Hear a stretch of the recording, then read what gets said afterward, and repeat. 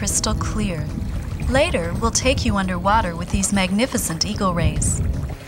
After the big job of preparing two-step for a Bahamas cruise, it's great to relax here a bit.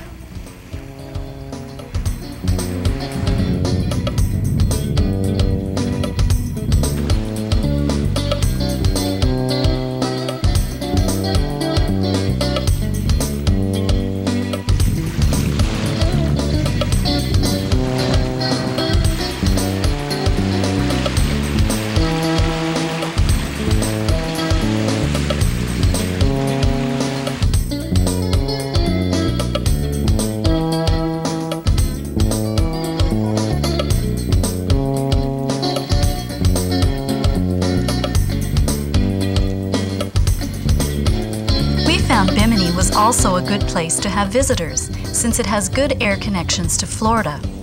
Chalk's Airlines flies here a few times every week.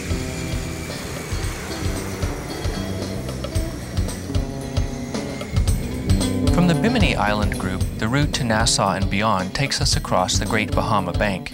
It's over 80 miles across to Chub Cay in the Berry Islands en route to Nassau, and because it's not deep water and the lights are sparse and unreliable, we believe it makes sense to anchor at night.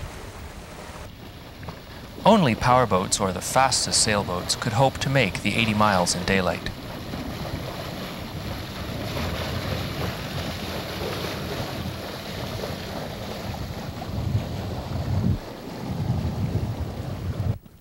Cheryl and I are lucky and get very calm weather for the night.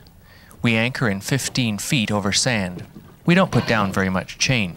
It doesn't matter if we drag because the nearest land is 30 miles away.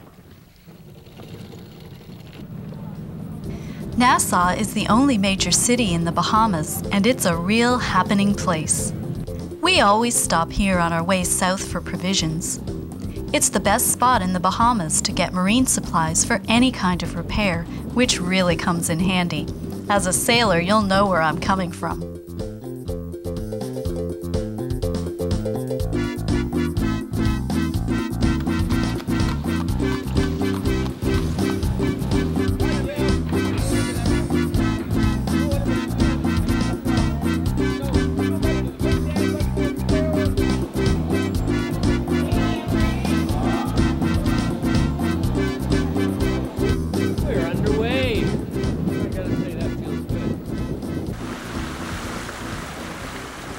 When we were planning our first Bahamas cruise, we were amazed at how much shallow water there was.